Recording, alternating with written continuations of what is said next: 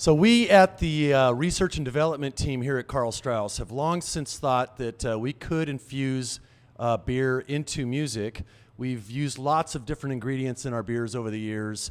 And as a musician myself, I've wondered for quite some time how it could be done.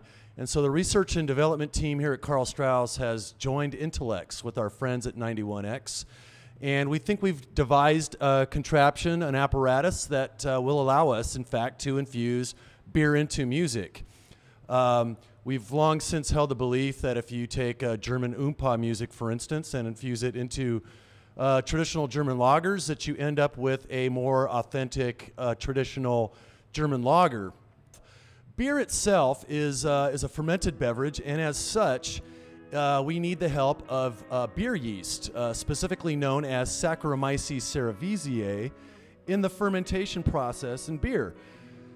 Yeast is a living organism. It's a single-celled microscopic living organism that consumes the sugars in beer and produces alcohol. But it also produces other things like esters and produces certain agents that could create feelings of well-being and buoyancy and jovial feelings when consumed.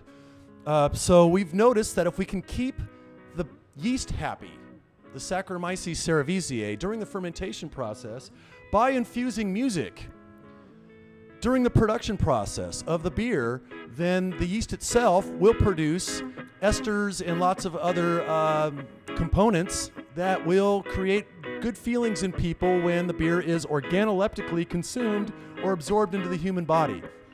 And so that has led to the creation of a mechanism, and with this device we are fairly confident that we can produce these feelings in human beings after they consume the beer.